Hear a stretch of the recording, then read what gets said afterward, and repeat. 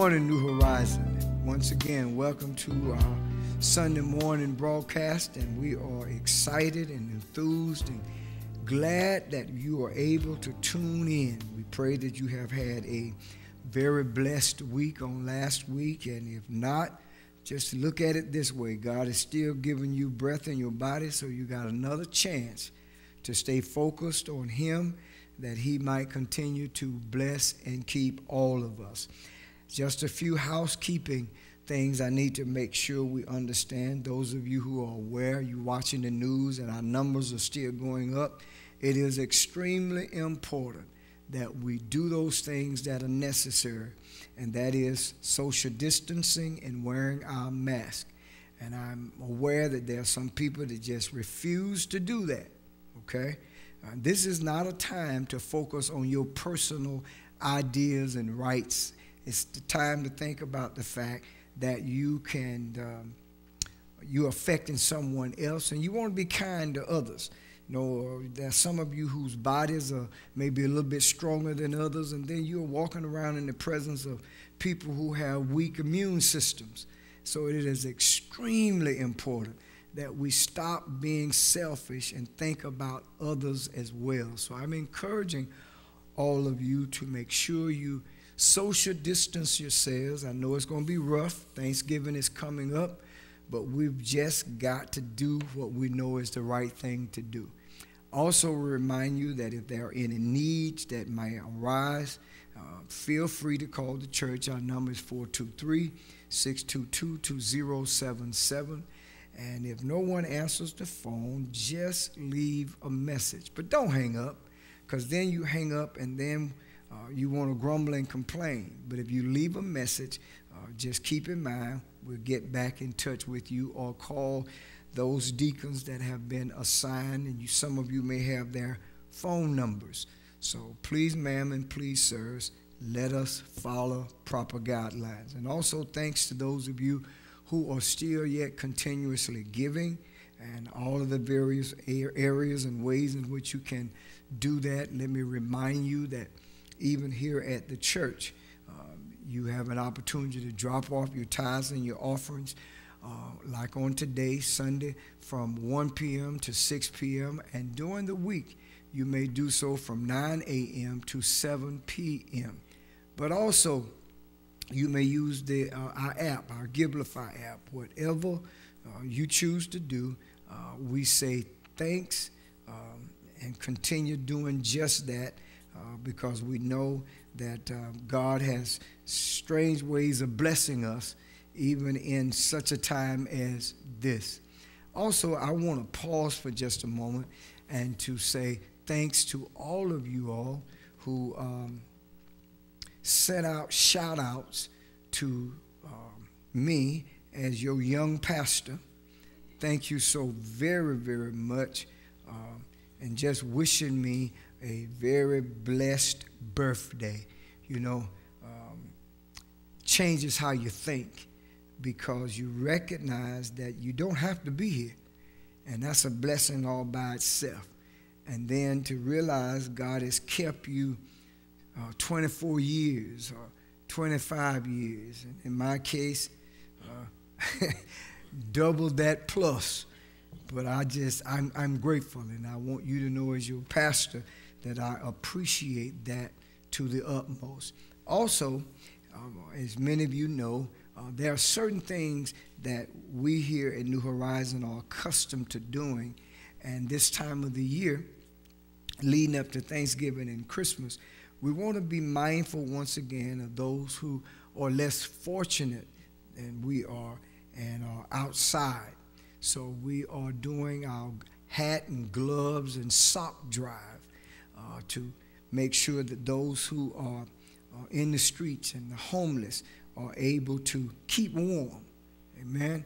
There are many of us that don't think that way, but there are, due to this virus, a whole lot of things have changed. So I'm encouraging you all to just once again think of others. So we're going to do our hat and glove and sock drive, and one size fits all in anyway most of the time. So just do what you can. And you can drop those off at the church based on the same time frame that we deal with our tithes and our offerings. On Sundays, it will be from 1 to 6, and during the week, it will be from 9 to 7. So please, ma'am, and please, sirs, let us think about others. Although you may be in your nice, warm home and not think about the fact that there is somebody under the bridge or just walking the street that needs our attention. So please, ma'am, and please, sirs, let's not wait. Let's get started on it now and continue to do what we know we have been good at doing in the past. Get your Bible, pencil and paper as we get ready now to make preparation and getting into the Word of God. Now that I know you have those things in place, let us read together our prayer of meditation. And it simply reads, Dear Lord, I come before thee as an empty vessel. Open my ears that I might hear. Open my eyes that I might see. Open my mind that I might understand. Open my heart that I may receive your word. Once again, we are still dealing with our theme entitled, Ain't No Need to Worry. Our theme is taken out of Paul's writings from Philippians chapter 4. And there are a few things that I do not want us to lose sight of that Paul has already laid out. We have discussed. I'm not going to go over all of the bullets, but I do want to make sure that there are some key things we do not lose sight of. First of all, do not lose sight of the fact that Paul is focusing on the dangers of Christians falling into a state of worry that can lead into depression and to other things. So as a result of that, Paul takes the time and lays out throughout the whole book different mindsets that we as Christians ought to have. And when we arrive at chapter 4 of the book of Philippians, he makes sure that we understand that we are obligated to have what he calls a secure mind. And a secure mind is nothing more than a combination of everything Paul has discussed in chapter 1, chapter 2, and chapter 3. So a secure mind is a mind that does not allow circumstances or people or things to get the best of them. And we've already gotten into this chapter and laid out some very key, important things that we got to keep in mind. You should have those things down in your notes. Paul has mainly shared with us the importance of right praying. And now he's dealing with us about right thinking. And this is where we have been in the last couple of Sundays, taken out of Philippians chapter 4, verse 8. And what I want to do now is read that verse in its entirety, and I will share with you as to what part of the verse we're going to start at on today. Listen to the Apostle Paul as he speaks to us in Philippians chapter 4, verse 8. Paul says, Finally, brethren, whatever things are true, whatever things are noble, whatever things are just, whatever things are pure, whatever things are lovely, whatever things are of good report, if there is any virtue, and if there is anything praiseworthy, meditate on these things. On today, we want to look at the phrase, whatever things are lovely. Whatever things are lovely. Now, I want you to keep in mind that this is the fifth bullet, the fifth thing, the fifth object that the Apostle Paul lays before us that might impact what he considers it to be our right thought. In other words, these are a list of things that Paul says that we should practice on a daily basis here in Philippians chapter 4, verse 8. And he wants us to keep in mind that this verse is rather unique. And when I say unique, what Paul is saying in essence to us is that he is stressing the object of thought rather than the fact of thought. So when we get into, as we've been discussing, and we've already dealt with 4 of those, this is why we're taking the time to dig deep into what each one means so that we can digest what Paul wants us to grasp that will change our thought pattern, how we as Christians should think. And that also helps us to recognize that God is more interested in what his people are thinking. And the reason why that is important is because if your thinking is right, it can help your actions to come out right. But when your thinking is off-centered, it is hard to line up your actions, your character. So the Apostle Paul here in this particular phrase uses the word lovely. So I need you to write that down in your notes, okay? Now, that word lovely, we've got to dig deep so that we can get the fullness of what Paul is talking to us about. And that happens to be a word that comes from a Greek word, prophyle. Now listen, I want to get into what does Paul really mean when he say whatever things are lovely. When I tell you that it comes from a Greek word which means prophyle, I need for you to make sure you understand the in-depthness of what Paul presents before us. That word carries the connotation to mean the following things. First of all, it means agreeable, admirable, and it is talking about the acceptableness, the acceptable and pleasing manner of certain things. The word also implies that the believer should have an attractive and a lovable approach in their attitude and their thinking. It refers to that which is pleasing, to which is pleasing.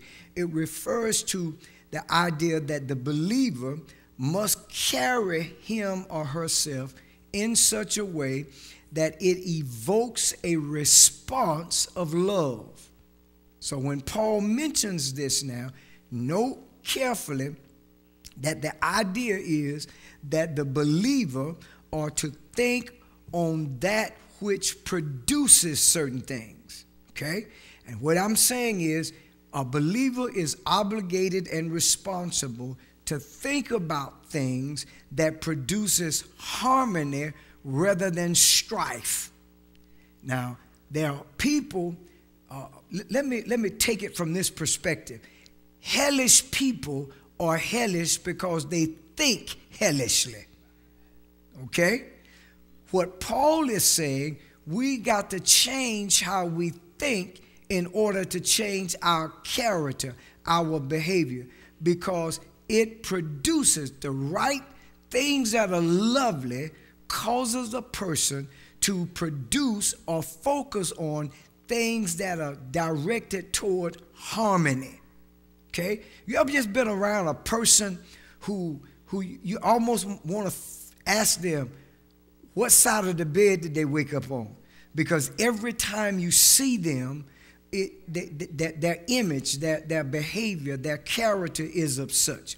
So the fundamental meaning that Paul actually presents before us is that which calls forth love. And if you were listening attentively or had tuned in, show you how the Holy Spirit works. Brother Shelley focused on a lot of this, a whole lot of this. And this is why it's so important that we as Christians don't take it for granted and get lazy.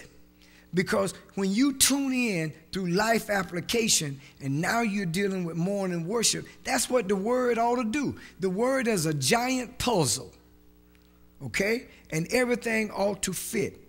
Now, let's go back to what Paul says, whatever things are what? Lovely. Now, Webster's American Family Dictionary describes the word lovely like this. It says, having a beauty, okay? Having a beauty that what appeals to the heart and mind as well as the eye. I want to talk about that for a minute. Having a beauty that appeals to the heart and mind as well as the eye. That means that if you are really operating and walking based on the spirit of that which is lovely, it is impossible not to be seen. It is impossible not to be recognized. See, the loveliest thought that comes to mind about living a virtue-centered life is based on what Paul presents to us in Philippians chapter 4, verses 8 and 9. When you lock all of that in together, when Paul says whatever things are lovely, it is that of God's peace being with us. See, you cannot operate in the peace of God and have a hellish mentality or a troubled or confused mentality. You got to understand, peace is not going to follow a hellraiser. Plain and simple. Peace will not follow a hellraiser. So let's take a moment attached to the concept of what Paul is trying to teach us and look at this word peace. The word peace, once again, is also a unique word that it has derived from a Greek concept that I need to bring what it actually means. It focuses on tranquility, harmony, safety, as well as prosperity. And when you look at it from all of those angles, you can recognize now the direction in which the Apostle Paul is trying to cause us to look at and to focus on. All of us want to live a trouble-free life. Nobody just wakes up in the morning and desires and want hell to break loose. The problem, however, is this, and this is the part that I want to stick in our spirits and in our thoughts. It is more difficult to maintain peace and live from it on the basis if your body is not well or you have a mind that is troubled. Now, here's what I'm trying to get you to understand. It's tough when you're sick and you're trying to operate from that spirit of sickness to think of things that are lovely. It is hard when you are dealing with your mind becoming troubled, and now all of a sudden somebody comes up and says, whatever things are lovely. That is a tough challenge, okay? But it must be done. It must be done, okay? And there are times that God will not take you out of the trouble. There are times that the trouble does not disappear. I don't care how much you have prayed. You can pray and pray and pray and pray, and it looks and sounds as if God does not hear you. So that tells us that we must recognize that what Paul is saying brings about a challenge, okay? Whatever things are lovely are present, but there are moments that we have an obligation or responsibility. So I want you to listen to this. If, and notice what I said if everything around you is in turmoil, it is difficult to concentrate on enjoying inner peace. Now, it bothers me when you're around people who are pseudo-holy. And their approach is, all you got to do, wait just a minute. It is not as simple as it sounds. Sometimes that becomes a double whammy because we hang around people who remain in that negative realm of thinking. So sometimes you have to step away from certain people in order that your mind can focus on things that are lovely. Because you have to understand what Scripture teaches, that power rests on the tongue when it comes to life or death. So if you're around a person that does nothing but talk negative, that statement, that's why I say if everything around you is in turmoil, it is difficult to concentrate on inner peace. Okay? But Paul wants us to understand, when we dig deep and look at that word lovely, the word lovely is a descriptive word, okay? Because of its relationship dealing with how we value things or that to which we give attention to, okay? In other words, we got to watch as believers how Paul lays out what he lays out for us in Philippians chapter 4, verse 8. He's trying to get us to understand you got to be careful of those things you value or don't value. So when we love something or when we love someone, we often describe that person or that thing as being lovely. Okay? All of us have done that. We're all guilty of that. But you cannot love something and not value or give attention to it. Now that's where we get confused at. Okay? In other words, a person cannot love a child without giving that child attention. You can't separate the two. How are you going to tell me that we love God and we give God no attention? See, it just becomes something to say and something that sounds good. But Paul says whatever things are what?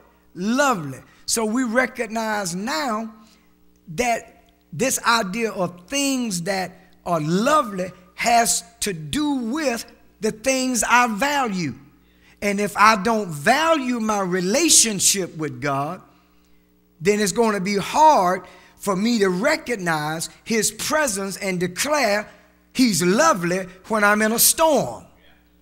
See, so let's watch those things that we actually value.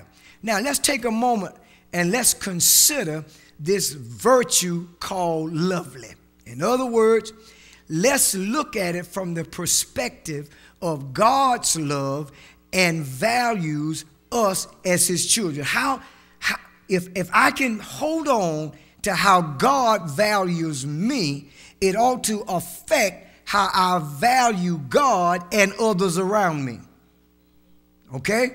Now let's walk through a couple of things. First of all, God values his time with us and his attentiveness to us. What would you feel like? What would it be like if you prayed and you are in your bedroom and God either taps you on the shoulder or whispers and tell you, stop right there, I'm busy, I'm tied up, I'll holler at you later? Just think about it. Think about it for a moment. What if God did just that? That is not the case at all.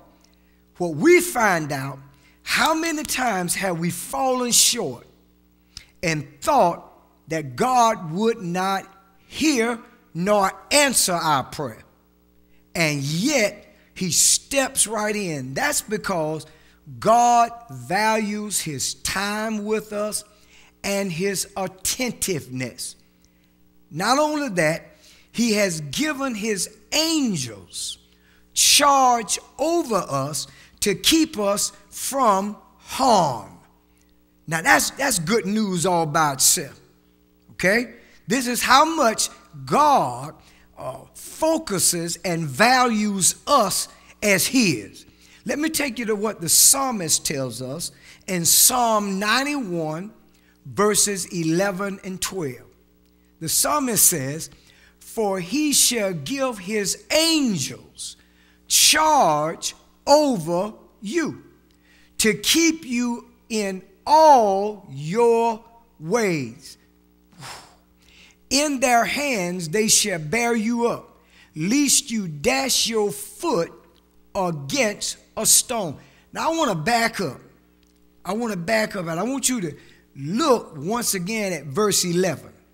He says, for he shall give his angels charge over you.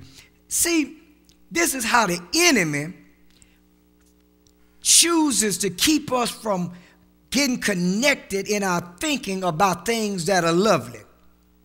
One of the worst things a believer can do is withdraw themselves and lock themselves up in the room and allow a problem or a situation to dominate them. No matter how tough times get. Listen to what that scripture says. For he shall give his angels charge over you. That means no matter what, cuz, best friend, next door neighbor, been buddy for years, might skip city on you. Have you ever thought about how God let his angels watch over us? That's how he values us. So if he's going to let loose his angels to watch over me, and notice what that psalmist said, to keep you in all your ways. Now let me play with your mind for a moment. When he says in all your ways, that's even when we do wrong. When we do stupid stuff and end up falling short, guess what? His angels are watching over us. How many of us have gone back and done things that we said we weren't going to do no more? And don't y'all get quiet on me, okay? Going back to the club, going back to the streets, had something to drink, and got high, got drunk, all those things. And yet, even in the midst of doing wrong, he still kept me. How can I prove it? Because I'm still here. Okay? So we recognize that until we value the things in relation to how God values us as his, we're not going to be able to grasp what Paul is teaching us about whatever things are lovely. God values us so much that he gives us new mercies every morning. Boy, y'all got to see this. Every morning. Let me help you out. Let's go to Lamentations chapter 3, verses 22 and 23. Through the Lord's mercies, we are not consumed, because his compassions fail not. They are new every morning. Great is your faithfulness. Once again, I need to back up. I got to show you something. They are new what? Every morning. New when? Every morning. New when? Every. Now, you got to see this. That means that God has got to have so much mercy that every morning he grants me not last week's mercy, not yesterday's mercy, but every morning that we wake up, he grants us new mercy. And then he says, great is your faithfulness. So all I'm trying to show us is that our value system from God's perspective on how he values us ought to impact how we operate based on Paul saying whatever things are lovely. Not only that, he gives us freely rich benefits that fulfill our lives every single day. So he doesn't just throw out new mercies. I got some benefits that comes along. And I'm going somewhere for us to understand how we ought to operate on focusing on whatever things are lovely. Listen to the psalmist in Psalm 103, verse 2. Bless the Lord, O my soul, and forget not all his benefits. Bless the Lord, O my soul. See, you got to be so careful. And this is what the enemy wants. We pray and we don't always get what we pray for. And instantly, some of us slip into a state of depression. And we walk around all sad. There are moments you got to realize that you cannot forget what God did last week. You can't forget what God did yesterday. Although you praying for something to take place now. Don't lose sight of that. Because there are moments that you got to recognize the benefits that God lays out before us. So we are freely, he freely gives us these rich, off-the-chain benefits. In fact, God demonstrates his love toward us by making sure, when you look at all this, we got to make sure, because God is doing his part. God makes sure that his goodness and his mercy follows us. His goodness and his mercy follows us. His goodness and his mercy follows us. Let me prove it. Psalm 23, verse 6. The psalmist says, surely goodness and mercy shall follow me, not just on Mondays, not just in the middle of the week, not just on the weekend, all the days of my life. And I will dwell in the house of the Lord forever. Now, all of what I'm sharing with us teaches us how God values us. In fact, God demonstrates his love toward us by making sure that both his goodness and his mercy daily, even when we mess up, even when we are not where we ought to be, you can be assured that his goodness and his mercy. Have you ever thought about how close you come to just messing up? And yet, goodness pops up, mercy shows up. So God has carefully invested his time, his love, and attention in us. And we have the full assurance of this when you read scripture. Let me take you somewhere. This is why I want to plant this seed in here so you can make sure you understand when we pull apart this idea of whatever things are lovely, we can get it. In Hebrews chapter 13, verses 5 and 6, listen to the writer. Let your conduct be without covetousness. Be content with what such things as you have. For he himself has said, I will never leave you nor forsake you. So we may boldly say, the Lord is my helper. I will not fear. What can man do to me? Now let's stop right there. Satan's mission is to flip that which is lovely upside down. He doesn't want you to see and operate on the things that are lovely. He don't want you to think about that. There are moments that you got to be careful as a Christian, focusing on something you want so badly. But sometimes you got to reach back and have the attitude. If he brought me through the hell I did, the storm, the situation last time, he can bring me through what I'm dealing with right now. And that's how you can arrive at what Paul wants. Because things that are lovely don't always pop up. Okay? Things that are lovely. And that's why I want us to understand. That's why I started out trying to get us to grasp the idea that when you're sick, and please understand, if you've never been in these situations and been a diabetic for 20 years, but when people sometimes, or you just pray about holy, you don't understand now, there are other things that are involved in this process, okay? And sometimes you don't necessarily hurt, you just feel like you're out of gas, okay? Sometimes you just feel like, okay, I'm here. But I have to deal with not allowing how I feel to dominate my thinking. So I have to sometimes sit and get by myself and get happy all by myself. Because the attitude is you have to say, still here. And God has been a good God. God has brought me through so much.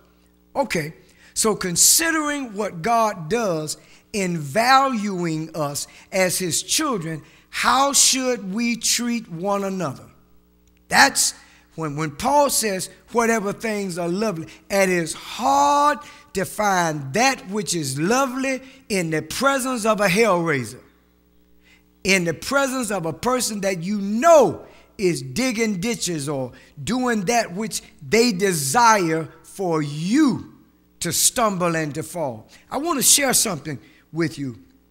It was told once about a little girl dealing with prayer. And the little girl once prayed this statement in her prayer. And I want you to listen to it. She prayed, Lord, make all bad people good and all the good people nice. Now, I want you to get that now, okay? It would be a wonderful thing if this prayer was answered. That would be off the chain. Now listen to what the statement says in essence. You know the bad folk, because the bad folk stand a chance to turn what? Good. But the problem is, we as good people have a tendency to park there and don't see the need to recognize that you can walk around as a Christian with a nasty attitude, okay? Because you become a reflection of who you are representing in your daily walk. So from a practical perspective, and notice what I said, practical perspective, this idea of lovely speaks of being nice and kind. And Christians can be some of the most hellish. It's sad when you got to ask a person, do they know the Lord? Because the test of you operating based on whatever things are lovely is how you act, how you carry yourself under pressure. And as a pastor, I have to be very mindful of that. 24/7, no matter how rude people are, you want to explode. There are moments you just want to step back and say, let me tell you something. I mean, that's just natural. And we have a tendency, in fact, since the virus has been out, I don't go in restaurants. I deal in two areas I don't like. That is, I don't like drive-thrus. That just never liked them. But now, guess what? I'm in the drive-thru. Okay? 24/7, I'm there. Or I'll have my wife, and we call the restaurant, and I go and pick it up. And it never fails. Just happened this morning. Just happened this morning that in the midst of trying to order coffee and all of that, you look in the bag, and they didn't complete the order. And then you look around, and that was a time you could whip around the building and be right back. Now the line, as long as I'll get up. Well, that changes your way of thinking. And you got to start speaking to yourself and saying, now hold it. I can't show my ignorance because I'm missing my cream and sugar in the bag. I mean, it's simple. And you want to do that. You want to say, now, I don't know what that person was doing, but that just don't make no sense. The point is not about what the person was doing, okay? The point is this. What you are as a Christian, or when you are alone with a person who has the lowest station in life, is what you actually are. So here's my point. Let me break it down like this. The real you is the you that'll pop out. That's the point. See, it's what you do under pressure. It's how you carry yourself. It's what you do when you're around people that you have figured are lower than what you are. Got to be careful with that, okay? So we as Christians are not one thing to some people and another to others. You got to be the same across the board. So when Paul says, whatever things are lovely, don't you turn that which could be lovely into a hellish situation by losing your what? Cool. Stepping out, doing that which really you didn't have to do. Okay? Let me help you out with this. Listen to this. A Christian should not be sour, crabbed, or what? Irritable in what? Temperament. This injures the cause of Christ in your life. We got to watch. I can't show that which is lovely if my mind is foolish. And this is everyday stuff. All I'm trying to get you to understand is the days that you want to show forth the best of you that hell breaks loose. Okay? And you just get totally simple. Driving.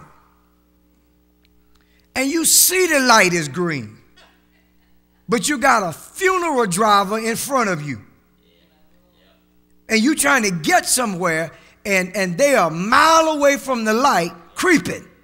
Well, by the time you get up there, not only do they stop, you got to stop. And you like, now they could have made that. I know that's me. I know how I operate. Okay? So I have to get a grip of certain things.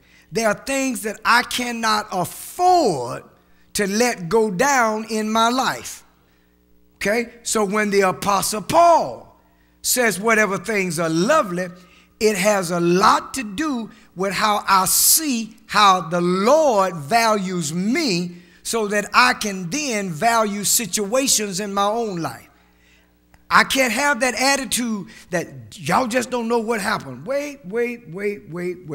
Okay? Now, I want to move us into a different category of talking about being more descriptive of this issue of whatever things are lovely. And what we want to do is focus on Paul's writings in the book of Colossians, chapter 3, verses 12, 13, and 14. I want you to write those down because what we want to do is look at those things and pull that which Paul shares with us that we are obligated. First, once we get into the text, Paul's going to identify who we are, but he's going to give us a responsibility. And you can't operate on things that are lovely if you don't see that you have an obligation to put on certain things. And that's what we got to take our time and walk through. But since I'm out of time, I need you to stay focused on, put that down in your notes. We're going to look at, okay, what Paul wants us to do when it comes to Colossians chapter 3, verses 12, 13, and 14. I'm going to lay it out. And we're going to talk about who we are and what we got to do and connect all of this to our responsibility in our thinking when Paul says whatever things are lovely. Okay? Because when you are not properly dressed, when you don't do those things that are necessary, it impacts you can't think on things that are lovely. Not when you don't know how to ride out certain things and let certain things just let it go. That Satan wants you to hold on to those things. Okay? So we're going to look at that. That'd be a good spot for us to kick off. Amen? Amen. Let's put it in your notes. Colossians chapter 3, verses 12 down to 15. We're going to look at all of that. Okay? May God bless you. May God keep you. I thank God for your presence. And let us get into the word.